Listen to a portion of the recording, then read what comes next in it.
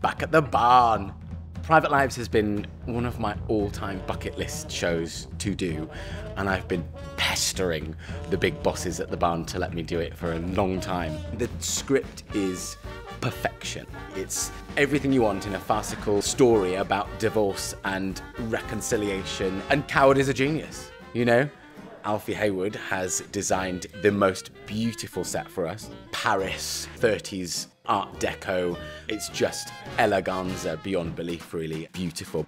We are so lucky to have the most incredible cast. I was so excited to get all the people that we really wanted, and they're all hilarious. It's such a lovely journey that we go on in this piece. It's high comedy, slightly camp, slightly wonderful, full of insults, with a really, really big heart in the middle of it, as well as all the old little quips of don't quibble, Sybil and whatnot. So it's such beautiful work.